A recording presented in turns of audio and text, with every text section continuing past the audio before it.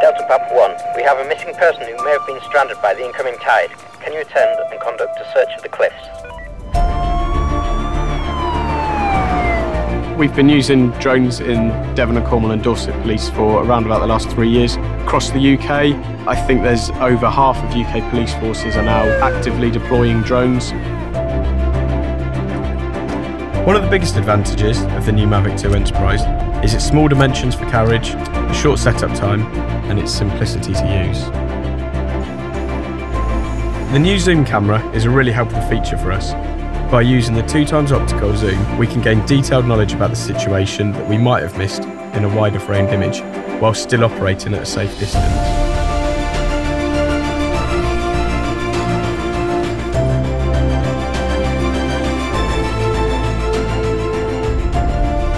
The new accessories of the Mavic 2 Enterprise have opened up the door for multiple new uses.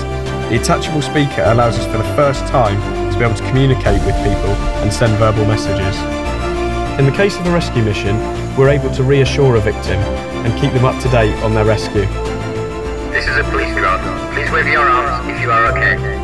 Try to stay calm and do not move. Help is on the way. We now have a greater range with search operations. The Mavic 2 Enterprise's flight batteries provide up to 31 minutes of flight time. During a rescue mission, flight time is absolutely critical. Adding to this, the self-heating batteries that allow the Mavic 2 Enterprise to operate in sub-zero temperatures.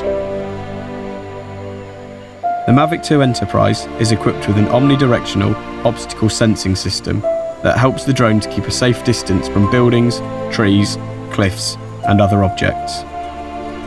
The ability to illuminate an area during a rescue operation will really improve the safety of those within the rescue environment, and it will help the incident commander to make much better decisions. Drones are having a real impact on policing in the UK. It's given us much better situational awareness at incidents, and it's making things a lot safer for our officers. The innovative features are an exciting development, and as a team, we're really looking forward to working with the Mavic 2 Enterprise in the future.